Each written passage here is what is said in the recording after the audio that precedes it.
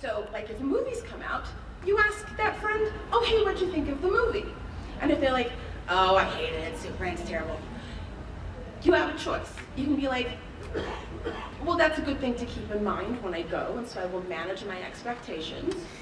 You can go, oh, that sounds really bad, I want to see it. And you can have your own experience. But what I don't want you to do is listen to me and then go, oh, well, she must be wrong. It must be the most fantastic movie ever. And then you go, and your eyes are bleeding out of your head, and you're like, why did I go see Gods of Egypt? You don't have to trust it. You don't have to take our word as gospel. Well, you should. But at least keep it in mind. Does anyone read reviews after they see a movie? Yeah, nice. That works. Nice. God bless you people. Yes. You're my people. I'm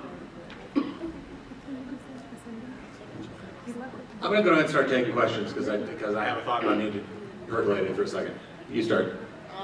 Something Kyle mentioned earlier about, is a critic really going to deter someone from going or not going or seeing this movie? Or, is it really, are they trying to? Are they trying to say, okay, here, you should go see this movie, you shouldn't go see this movie, and that's not really your job, you're just trying to. One of my problems is Steve Saul's, sorry. Sales. Yeah. Sorry. For the most part, except for the actual ones everybody knows are good, if he doesn't like it, I run right out and see it. Because it probably is pretty good. He's just... And you know? Then he's doing you a service. Yeah. That's it. And you know, that works as a philosophy too. I even have critics where they're like, well, I'll read it and they'll be like, and they're keywords you can hear in reviews. Like if they say something's pedantic or just too cliched, I'm like, oh, that'll be fun. Because they have to use those words. Yeah. I have to get the word. But the thing is that, well, first, find a critic who has a similar mindset to yours. Because except for the ability to talk endlessly about movies, we're all very different. We all have very different interests, we all have very different outlooks on life, we all have very different buttons that will drive us crazy no matter how good a movie is. Like that. Like an episode where you do. We're like long-lost siblings, it's very tragic. But you will find a critic. If you find a critic whose outlook matches yours more closely, you will trust them more than you trust, like, say, Steve Sells, who clearly has very different opinions than you on certain movies. But if I can also say, also find a critic whose writing you actually like to read. I mean, most of the things I review are things that you're probably never gonna see. You don't want to, and that's fine if you enjoy reading the review. There are reviewers that I know I share their tastes, but I can't stand to read their reviews. I just don't like their style. So also look at the review not just as your signpost for what should I see this weekend. Read the review. Buy a book of Roger Ebert reviews, knowing you're not going to use it as a checklist, just because you like actually reading how the man puts words in a sentence. I apparently have a small but fairly loyal collection of plus 60 readers who never go out and see movies, but enjoy reading my reviews of the movies they're never going to see, because they like experience them in a small degree, and I'm like, okay, whatever keeps you reading. Let me put it this way. Let me put a question to the panel here. What do you think the utility of a negative review is? How is a negative review helpful? And I asked this question in the context of the movie quote that we all know probably by heart, although I had to look it up to remind myself. That the bitter truth that we critics must face is that in the grand scheme of things, the average piece of junk is probably more meaningful than our criticism designating it so. Quick, who knows where that's from? Ratatouille, Anton Ego. Ratatouille, Anton Ego's review. Well, two things. I think first, sometimes I do, when I write a really bad review, I do sometimes try to save people. Because I went into the most recent Fantastic Four so hopeful, and it was emotionally scarring. If I can save somebody the kind of fangirl freefall I experienced during that movie, don't leave us. During which movie? Fantastic Four. Okay.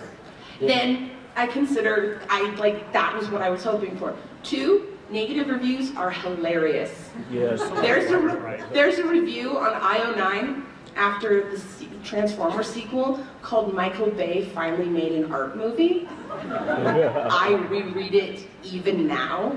It is one of the most entertaining pieces of text I have ever found. Go find it. Just type in that title.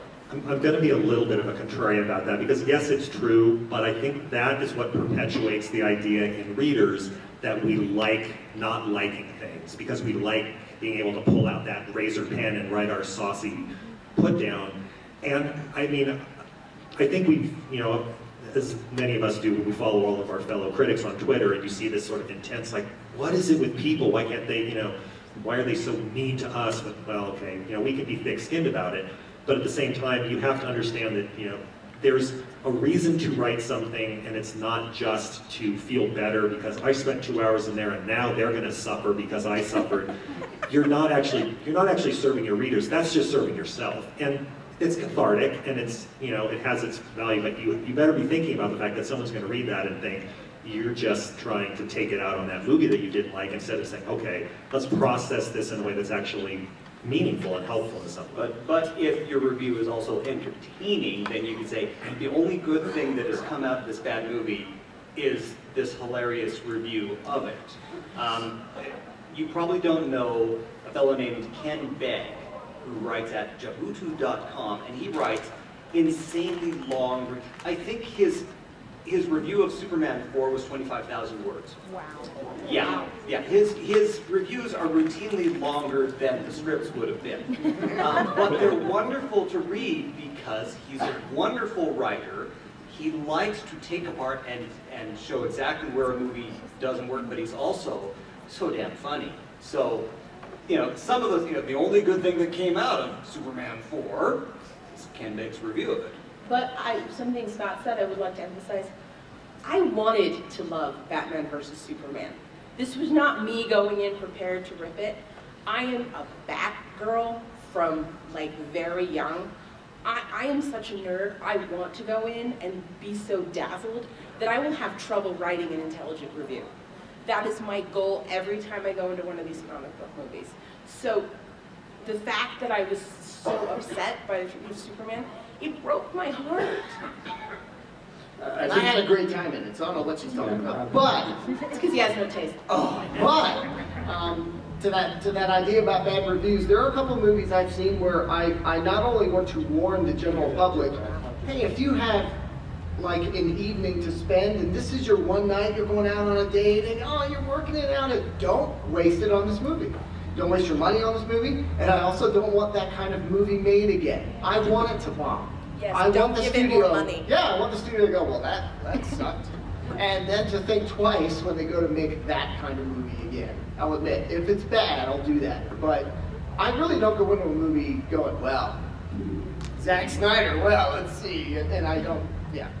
So. Well, I think in my case, I do online reviews, but I also do television reviews. My time on television is very limited. The last thing I really want to do is talk about a bad movie on television if I have 90 seconds to talk about movies. Sometimes I have to talk about the movie because it's the biggest movie that week, and so you go with it. But I hate having to do a bad review. There are thousands of people who work on a film. Some of them, that's their first film and their only film because it was an awful movie and it's not their fault. So when I go in and I don't like a movie, it hasn't, it drains me, to be honest with you. It would be great, it would be fantastic if every movie we saw was fantastic. It would. If we didn't have to write negative reviews on anything, I'd be happy. We wouldn't exist, actually. But yeah. We probably wouldn't exist, but that's okay, because we could still talk about how good things were. And you're trying to find the silver lining, in a bad movie, it's like, well, the titles were great. The credits were really legible, and that script did such excellent work. He was really key. The bat nipples were awesome. You pepper the negative with something good, or the good with something negative. so they don't accuse you of being biased. Well, yeah, I guess, you know, I wrote for a website which is now no longer there because of a stupid server accident and the backups that they said. Fusion video. Yeah, well, the backups that they said they were doing daily, they weren't. So, yeah, so the website's not there. But for a dozen years, I did long, complete reviews on my own of B movies. And after a dozen years, you're right, I finally burned out when I realized that I had just seen the first Leprechaun, and I had the 4 Leprechaun movies set there, so 3 more, and I'm like, or I could be doing something else with my life. And I haven't reviewed since because I burned out on that negativity. On the other hand, I get people coming up to me all the time, when are you coming back? Dude, that was hilarious. I love, when are you doing Leprechaun 2?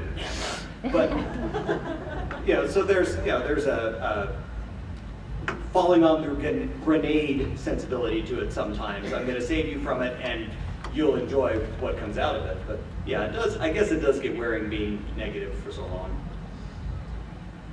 Okay, take this question, or try this on exercise. A movie that you walk into with some degree of hope that disappoints, versus a movie that you walk into fully expecting to be garbage, and it slightly surprises. It's not as bad as you thought. Which one gets the better review? And I mean, this is a very hypothetical sort of situation, I realize, but how do you balance the slight surprise versus the mild disappointment? Well, I find that the one that pleasantly surprises me, even only a little, I tend to be kinder in the review, though I do try to wait at least a couple of hours after every screening, because honestly, if I put pen to paper just as I left the theater, I would be like 100 times meaner. But what I really try to do with movies is I try to look not even really so much at my expectations, but at what they tried to be. So I will give more points to just like a throwaway popcorn thriller that was actually quite entertaining, more than this like big, grand, deep, serious epic that made me lose consciousness halfway through. Because even though the other movie is less important, it successfully met its goals, and most importantly, it managed to entertain its audience. I'm actually quite forgiving of the movie if it manages to be entertaining, because that's what I feel is a major goal of particularly a whole section of movies. If it rewards the 2 hours and the like $12 of movie ticket you gave it with a nice time, sometimes that's all you need from a movie. Well, I mean, I think along the same lines that there is a comparison. There should be a distinction between something that is, in theory, aspiring. You know, we know as critics know that a certain time of year in fall, it's prestige, it's Oscar movie time, and they'll trot out their great person biopics, and we'll sit there dutifully, and you know that if you've had a really great hot dog, that's better than having a really crappy steak. And so these things may be trying to be a gourmet meal, but if it's a lousy gourmet meal, I'd rather have the hot dog. I'd rather have something that isn't necessarily being ambitious, but is doing what it's trying to do so much better than anything. I will watch Tremors 1,000 times before I watch The Theory of Everything 1 second more. Yeah. If I can get surprised by a movie, even a little, if it's better than I expected it, even if I didn't expect anything, it's always going to come out a little more kind. I'm probably going to be a little more flattering, simply because of that element of surprise. And that's maybe not fair, but they're my reviews, so that's the way it is. I want to ask. I was just going to say to Scott's point that I try to review movies based on what at least I think the movie's trying to do. So oftentimes someone will come up and say, hey, is this movie better than insert their favorite movie here? And I'm going, those are two completely different kind of movies. But is it a comedy? And did it make me laugh? Then okay, you know, is it a Was it a non-comedy that made me laugh? That's the bad part. And did it know that it was, yeah, that kind of thing. Yeah, So, getting back to the theory of everything. exactly. And there's some of those movies where you're going, oh, do they know how hilarious this is? I don't think they do, because this is listed as political drama. And so, yeah. Or the Danish Girl. There you go. And I believe that something like Starship Troopers, when they made it, they didn't even realize what they were doing at the time. I think even the filmmakers were going, no, we thought we were making a pretty serious action flick here. But it turns out they didn't realize how tongue-in-cheek the whole thing was. And then later, everyone went, that's hilarious. And they're like, no, it's not. I think they knew how fascist I don't doubt for a moment that Paul Verhoeven knows exactly what he's doing when he's making that movie. Well, no, there's a whole thing online about that they were going, oh no, we were trying to make a serious kind of thing. This is the guy who made RoboCop, and you're telling me he doesn't know how to make a... I'm telling you, look at the internet, Bob, and check it out. Oh, look at the internet. Okay, all right. You got me there. It's on the internet, must be true. But that's my point, is that some movies don't even know what they're doing. And so sometimes it works for you, but that's not even what they intended. It's like a Seal song. Plan 9 from Outer Space works as a comedy a lot. You know, a bad movie can still be a good comedy. A bad comedy can't be anything. A lesson. Since we mentioned the internet, I want Scott to talk a little bit about the grand adventures of Rotten Tomatoes. He's wearing the shirt. You had an interesting experience just this month with the movie Zootopia, which currently rides with a 99% positive rating on Rotten Tomatoes. You're a 1%er? 2 critics in all of North America gave it a green splat, and I'm sitting next to one of them. Let me clarify.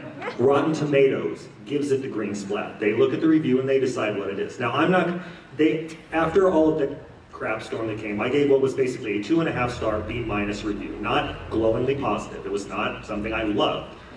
And I didn't know until a couple of days later, and I started getting this, like, why is this review trending so much? I don't have no idea. And suddenly it's like, oh, it's because it's one of 2 that Rotten Tomatoes said was negative, and suddenly I was public enemy #1 in the entire Disney universe, which is kind of a problem since I've written a book about Disneyland, and I'm hoping it actually does well.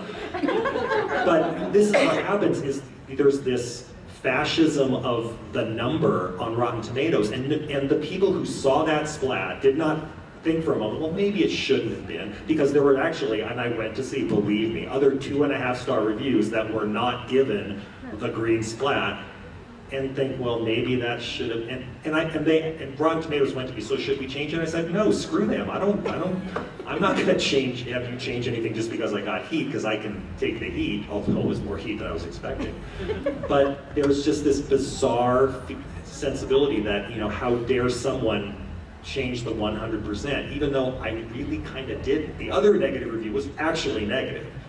And yet you still have this thing where, because it's the splat there and everyone loves that movie, then, you know, here come the swords.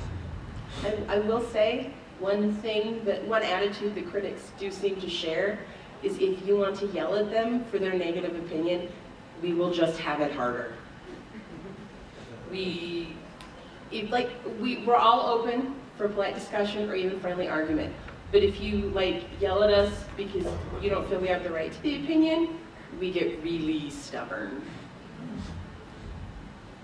Okay, we're going to open it up to some questions here. Can I do one, John? Just one more. Okay, go ahead. I had a similar experience with Star Wars, the Force Again, and I gave it a B or B-, something like that. Still pretty good. I mean, I got through high school with B's. Yeah, I mean, what the hell's wrong with a B? But B's a massive grade. Yeah, you just thought I punched a baby on national television. It was amazing. These, yeah, you got that, Princess Leia. And I was like, oh, okay, all right. So, hey, Rich, I gave the film a 4 out of 5 on that. It got attacked on radio locally, so yeah, you know, I mean, it's crazy. How do you not like this movie? I once got angry mail, again, Disney audiences, because I gave Lion King 3.5 and not 4. Right. So. I mean, I think it's interesting that they'll hassle you for a 3.5, and I don't get a whole lot of hassles for the 1.5, but 3.5 for Star Wars. Oh well, it wasn't an A+. Kids cry over A minuses. Yes. Yes. Trust me. Oh well. Okay. In the blue in the back. I'm curious about, do you go fresh into a movie every time you see a movie, or do you try to look into the history of the show or the actors, or do you try to find out what you can about the story going into it? Or does that come Well, How much research going in? Ryan, why don't you start? You know, a lot of times, I mean, it depends on the movie. Certain movies, they're directed by people we already know their history. A lot of the times we're looking at, you know, if it's a new director, if it's a new film, I like to go in blind. If I have questions about the movie, maybe then I'll go back and I'll look into something. But I don't want my opinion, or, you know, I prefer not to see a trailer. If I can avoid trailers, it would be great. But unfortunately, at a lot of the screenings we're at, we get trailers. But there are other films. I mean, sometimes if it's based on truth, or, you know, I mean, it varies. But personally, I'd rather go in blind and judge it on what it is, rather than any sort of preconceived idea. Going in blind is absolutely the best way to go. I hate trailers. I mean, I love watching trailers, but I really hate that trailers are out there and that you can see them without wanting to.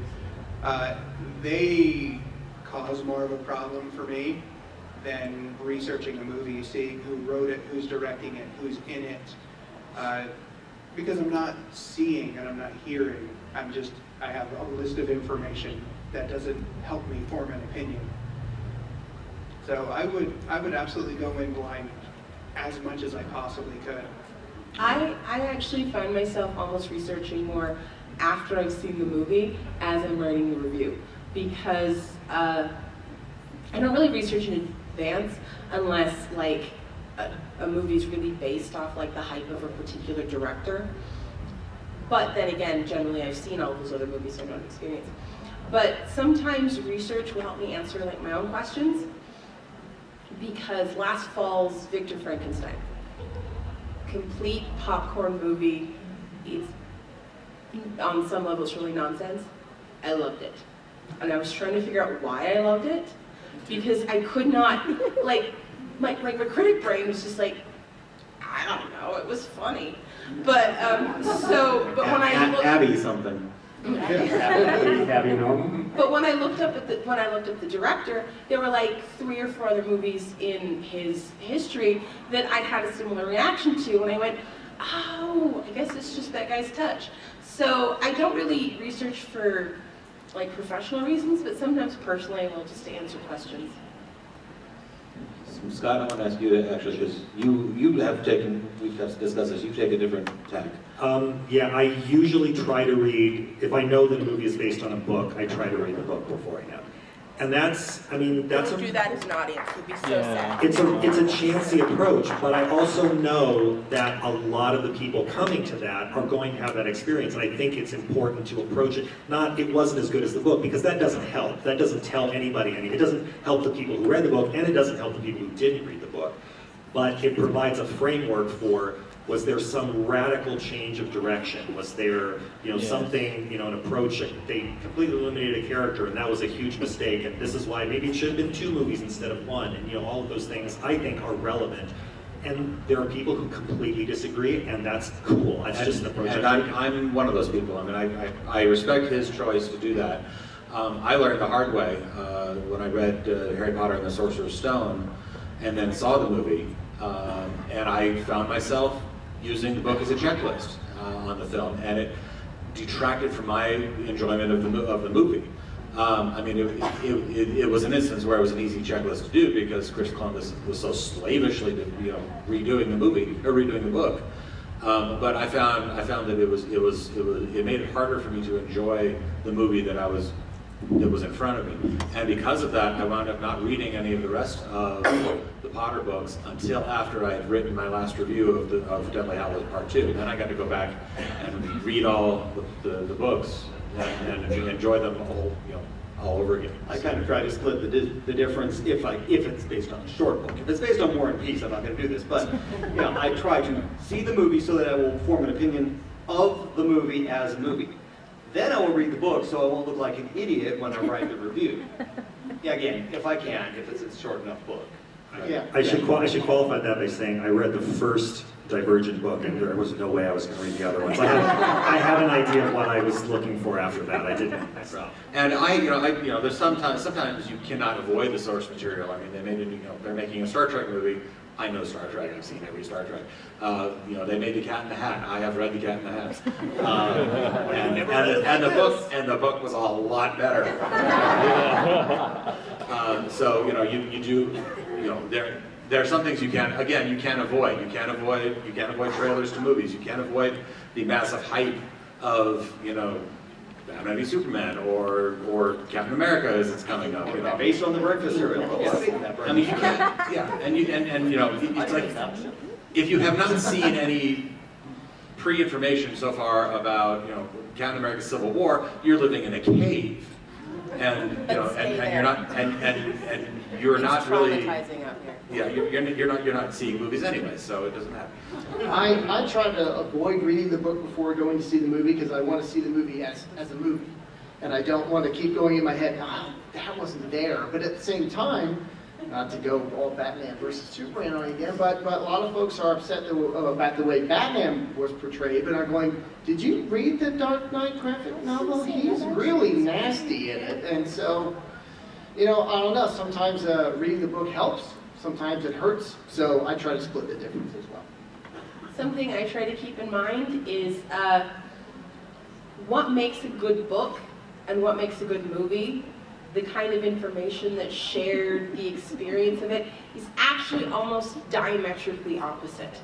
Like, as the first Harry Potter movie was sort of a really interesting lesson for me, in that slavishly transferring a book into a movie actually harms the movie because they're two completely different languages. So even if I have an awareness of the book, I try to treat them as sort of separate entities because I think it's more fair to both of them. And of course, some movies are made with the expectation that just about every, especially by the time you get to say the 34th Harry Potter, how many were there? After they split them into so many, they assume, if you're going to the theater to see this, odds are pretty good you've read the book. Whereas if you, based on the celebrated novel that nobody's read, translated from the Swahili, then the critic realizes, okay, there might be one person in the audience who's read the book, but by and large the movie is not made for the people who are already familiar with it. There's actually sort of a rough scale you can use. Every once in a great while you'll see this movie as a true story. If it's based on a story, it's going to be mildly faithful. If it's inspired by, they've stolen 2 character names and 1 plot. And if it's inspired by true events. If it's inspired by true events, it'll get even less. If they use the words suggested by, they've taken the title. Mildly about the Civil War. If you squint your eyes. Well, and another example is you talk about that inspired by true events. Our Brenda's Crisis, which came out last year, that was adapted from a documentary, and essentially James Carville became Sandra Bullock. And if you've seen James Carville, that ain't gonna work. So, in the blue hat. When you're critiquing a movie, what do you look for? Because sometimes I feel like we're looking at 2 totally different things when we're reading a critic's review. That's what I feel like with Batman versus Superman. But that's okay because 2 different people are looking at the movie. And that's actually the best way. Once I've had a chance to actually write my own piece, I usually try to go out and read somebody who thought exactly the opposite, or something very different. Not only because I think it makes me a better writer to just sort of expose myself to, well, I'm not exposing myself, to have a sense for other opinions, but because, and also not because I expect I'm going to have my mind changed, but because I think it is important to see how someone, it's basically debate club. Anyone who's done debate, you have to be prepared to argue both sides. And that forces you to understand the arguments on the other side, even if you don't agree with them. You at least have to acknowledge that they are there. And so I think that this kind of gets a little bit what you're saying is that I don't have to like something the same way someone does, but I have to at least appreciate who might. And at the same time, all I can do is try to articulate and analyze my own response. Until there's a laboratory way to actually measure quantitatively how good or bad a work of art is, then my review can't, even if I use the words, this is a bad movie, my review can't be taken as meaning I have measured this movie and by an actual objective scale it is bad. It's just, I really, really didn't like it and here's why. Or I did like it, or I was meh about it, which is, the 80% of movies in the middle where we all go, yeah, it was kind of okay, which are the really hard reviews to write, because you don't get fire in your belly. I try to be upfront from the very beginning. I sort of write my reviews trying to say, like, this was my experience watching the movie. And I know that my readers are going to be different people, and I try to highlight it from certain things. Like in horror movie, when I write horror reviews, I'm very careful. Because I'm not a horror fan, but I know that the people reading this probably will be horror fans. Are those people crazy? Yes, but not necessarily in a bad way. But Actually, that's not always true, because I mean, frequently in any particular genre, they have their own sort of subset of critics that they will go to. Yeah. Horror fans will go read Fangoria or things like that. But I try to break down the experience of watching the movie. Not like, oh, I liked it or oh, I hated it, because honestly, nobody cares what I like or what I hate. I try to focus on instead, like, they really focus on the humor. The plot seems very confused. The performance here, it's clear he disappeared into the character. This actor, however, was clearly 20 years too old for what the role should have been. So I tried to remove my own personal opinion, and you can't do that completely, but I tried to sort of say, this is what this aspect of it was like, this is what this aspect of it is like. Because, like, even when people ask me for recommendations, I can't just say, oh, this movie is great, because movies are like a salad bar, and we all have our favorite sections of the salad bar. I try to say, okay, what kind of movie experience are you looking for? This movie is chickpeas. Yeah, so going back to the objective scale of the movies, we could get there, we could have an objective scale, but it would actually require all of us agreeing on what the scale and what the base measurement is, and that's just not going to happen. Yeah. One of the great. How would you review your decision to get your audience for bad versus How do you differentiate between bad and so bad it's good? Well, I just tell them. Well, As I said, we have enough. I just tell them, like, the tone of the review is always very different. And honestly, if a movie's so bad it's good, I will probably say, go see this, make sure it's late. If you're not entirely sober, that's even better. But if a movie entertains me, even if it's terrible, I will tell people to go see it. If my review is all jokes at the movie's expense, that's so bad, it's good. It's a fun experience. Hey, I watched Star Crash. Anyone seen Star Crash? Star Crash. The best really, really bad Star Wars ripoff ever come out of Italy. Oh, yeah. No, with Christopher Plummer and David Hasselhoff. I don't know, Beyond the Stars had a John Sayles script. And John Boy. Okay, yeah, this was even more entertaining, although it's really, really bad and wasn't meant to be a comedy. And then if my reviews are, this movie made me wish that I had gone blind 3 hours ago so I would have had never seen it. I will put that in there, and I will try to be entertaining, but I will also get the message across. Save yourself. No, you shouldn't do this. Trained professionals only should see this movie. And even they don't want to. Yeah, and even only if they have their insurance paid up. I think it's pretty clear if you enjoy the experience of the movie. And that's, again, that's a lot of what the review is. I enjoyed this movie. I did not enjoy seeing this movie. I was watching this movie on DVD and I got up 5 times to go check the kitchen for something to eat. And then I stopped and made lasagna so that I wouldn't have to go back and turn on the movie. I was watching it on the plane and I walked out.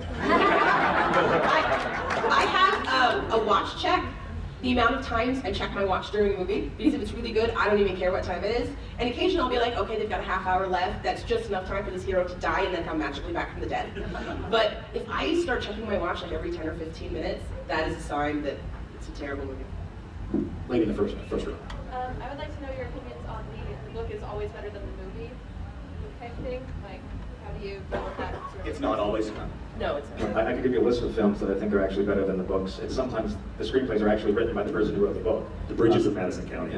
Let the Right One In, I think, is a phenomenal. The foreign version particularly is better than the book, and yet the guy who wrote the book wrote the screenplay.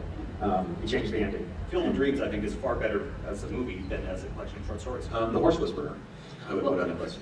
The thing is, as an author, just Stephanie says slightly as an author, sometimes it makes complete sense to me that sometimes if the author also gets the crack at the script, it would be better. Because most authors wish they could have a second chance at their novel. Because the minute they start reading it, they're like, oh, I should have done that. And then Hollywood goes, here, have another chance. So yeah, no, the movie is. But then you wind up with E.L. James writing her own version of 50 Shades of Grey. Okay, nothing by E.L. James is better than anything. That's objectively that. Yes. There's the one we can clinically. Yeah, that's the one thing we all agree on. Let's ask No. The reason that The Bridges of Madison County is always my go-to for that question is because there are times when you realize there's the germ of a really good story here, but the prose that this writer's put to it is so bad I can't get through it. And so when you have someone who takes that and either strips away a lot of the florid descriptions of someone taking his shirt off, and okay, that's for somebody, it ain't for me. But the story is clearly, there's something buried deep in the story, and Clint Eastwood made a great movie of that story, fortunately taking away some terrible prose along the way. But there was a one this year that I think we all agreed on, which was The Martian. At least most of us agreed on that the screenplay in the movie improved upon what the original book had been. That's really close. That's really close, though. It's an easier watch than it is a read. In a loop. So this is kind of going back to, you're talking about reading the review after watching the movie. You guys ever do that? Do you prefer to do that? If you do that, do you do it after you've done your own review? Or have you ever done it before you do your review and maybe change your opinion after the review? I cannot read a review before I've written mine because I don't want to inadvertently steal a line. I also will sometimes get, as you can see, I'm younger than a lot of these people, so I have to be very careful not to read their reviews because I will get pressured. I'll be like, Do I really look that old? No. Do you really want to answer I look that because I am that old. You don't look older. We've actually discussed it. I will only read another review, after my first draft, I'll read other reviews and say, hey, is there something here that I'm missing telling people about that I've forgotten to? So that after my first draft, when my opinion is fairly solidified, or on occasion you get that, oh, I totally missed that in the movie. And then you go back and write the paragraph of, and I totally missed this in the movie, and thanks to these other reviews for bringing it up. Some of those movies that are middle of the road, and they're, like you said before, about being fired up, sometimes it's so good, it just flows, and sometimes it's so bad that it drips. But anyway. But that's also one of the things of the Twitter era is you can try to avoid reviews, and suddenly I'm on there, it's like, ah! Yeah, so it's hard to avoid them. But I'll often read one just to get myself going for a minute. Like, I'll read it and I go, oh, now that's horseshit.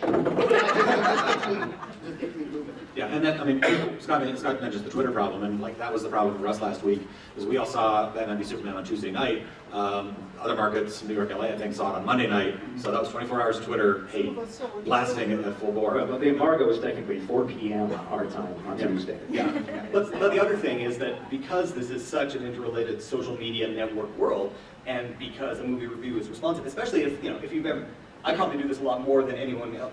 Most of you are concentrating on the new reviews. I do a lot of classic reviews, upon which there are a lot of, stop sneering. Are you saying Free Enterprise is classic? No, I'm saying Phantasm 2 is classic. Oh, okay. Roger Ebert hated it, and I've never trusted him as much since. But, but that's also part of the conversation when you want to say, all right, this is the general tenor of reviews. Here is my alternate take. And you reference the fact that there are other reviews that feel a certain way about a movie.